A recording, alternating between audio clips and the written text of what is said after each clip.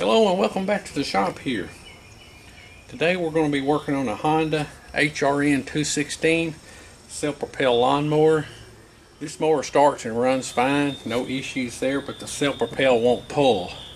The belt's slipping really bad on it. Most of the time that's what it is on these, it's a slipping belt. Sometimes your gears will start to wear out in the wheels. If that happens, you'll hear like a grinding noise. Every time you go to engage the self-propel, you'll see that the wheels and the gears are grinding down in here. That's not the case on this one. It's a slipping belt. I'm going to show you an easy way to put this belt on here, and I'll put links down below where you can order the belt if you need one. First thing you want to do is turn the gas off, turn the fuel valve off, so when we put the engine on the side we don't flood it. The second thing I like to do is I like to pull the air filter off the mower. That way when we're tipping it over back and forth, if a little fuel runs out of the carburetor, we don't get it on our air filter. These air filters are paper. We get them wet. Sometimes it'll have to dry out before. Also, just to be safe, go ahead and pull this spark plug boot off there. First thing we're going to do is take this blade off. A 14mm socket. If you can get that center bolt out, you can pull the blade and the hub all off at one time. That's what I like to do.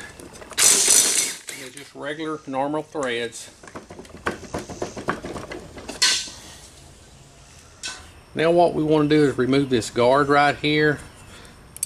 It's got two screws. We're going to use a 10mm socket.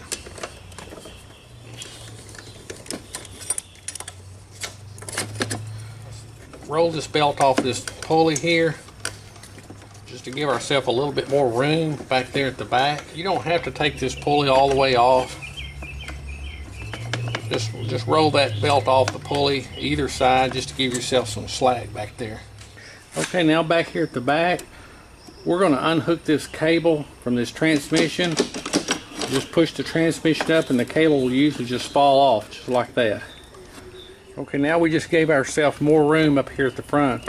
We can slip this belt completely off this crankshaft up here. Okay, we need to move this bar back out of the way a little bit. So your height adjuster on your wheels, just put them all the way in the highest position, just like that. Now we can pull this belt. Just reach up here and grab this belt. Pull it completely out.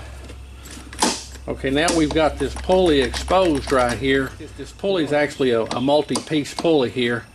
So we're going to back this nut off, take the belt off, slip the new one on, and start to go into reverse order. Here, we're going to use a 14mm wrench to unloosen this nut, unscrew it. The end of this shaft here, it's got some notches on it where you can grab it with an adjustable wrench, just like that. So grab that with and then break it loose. See, that wasn't even that tight. Okay, loosen this nut off. You don't have to take it completely off. Roll the belt off. Okay, there's your old belt right there. We're going to go ahead and slip the new belt on.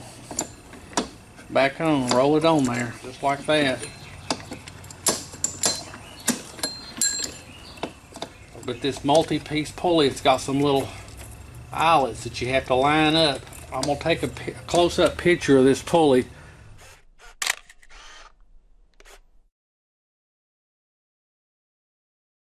I'll line up here, a little detent there. Where it lines up, you can feel it when it locks in.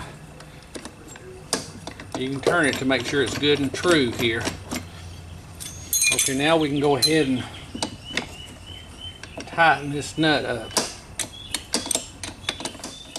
That's good and tight right there. So now we're just going to go back the way we came with everything. Shove the belt up in this hole right here.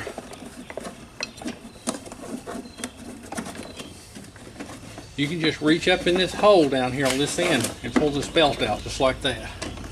Now go ahead and slip this belt up over the crankshaft just like that. Don't put it on the pulley yet. That cable that we took off, we need to hook it back up. This cable just hooks around the end of this here. Alright, you can see we got our cable hooked back up there. Alright, when you get your cable hooked back up there, you can go ahead and put the belt back on the pulley down here. double check, make sure everything looks good.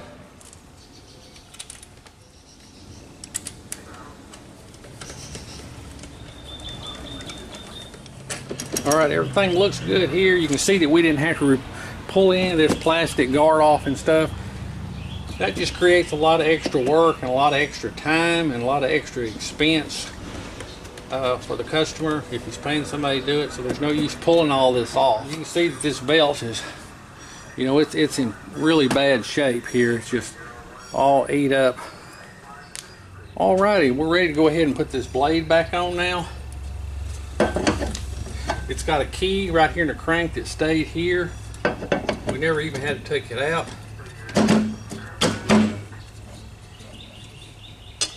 Put our 14mm bolt back in, our 14mm socket. What we're going to do is go ahead and turn it back over now and test this out. Back over. Go ahead and turn your fuel back on.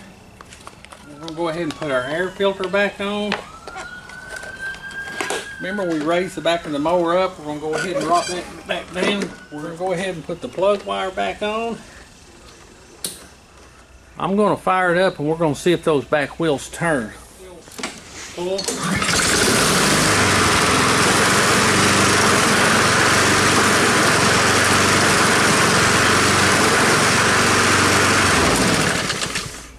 Alrighty.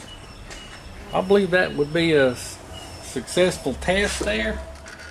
Honda built some other mowers like this with a different model number that you can install the belt in the same manner that I did this one. Thank you for watching this video. Hope it saves you some time and money, and that way you can get back out there and get to mowing a little bit faster. And stay tuned for more repair videos. Thank you.